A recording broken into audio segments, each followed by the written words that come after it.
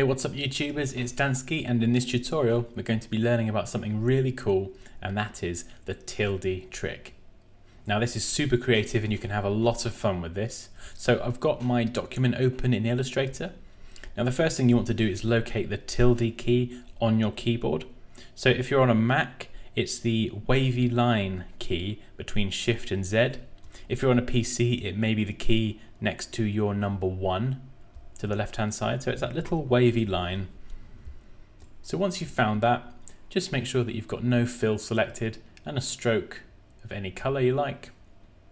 And you can select any one of these different tools. So if I select the polygon tool, for example, and I'm going to left click and hold down the tilde key, and as I drag, you'll see that it starts creating some quite crazy shapes.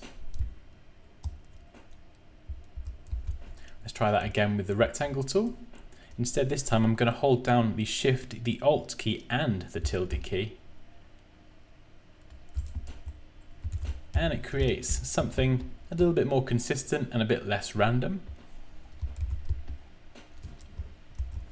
And I'm going to try with the circle tool or the ellipse tool. And I'm just going to hold Shift and the tilde key. And it creates something like that. And what you can do now is, because these are all strokes, you can select everything, go over to the brush palette here and select a different brush. And you can get some quite crazy effects with this. So you can even select this, go to the little menu icon here, go to Open Brush Library, Artistic, select Ink, for example.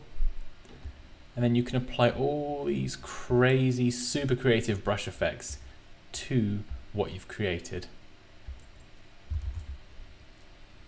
So as you can see, you can create some rather cool patterns as well. Anyway, have a lot of fun with that one. You can be super creative. Leave any questions or comments below. Like this video if you enjoyed it. Take care, and I'll see you next time.